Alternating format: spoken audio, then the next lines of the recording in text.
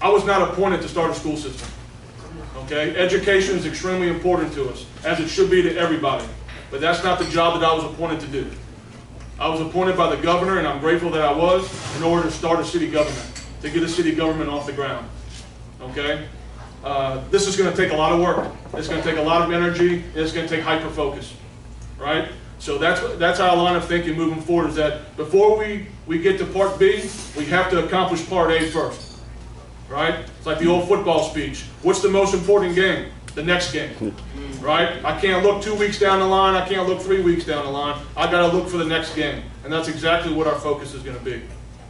And I'll end this before I take questions with this.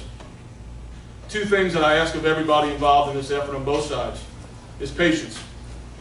I know we've been at it a long time. 11 years, 12 years, 13 years, some of us. Okay? It's not going to be built overnight.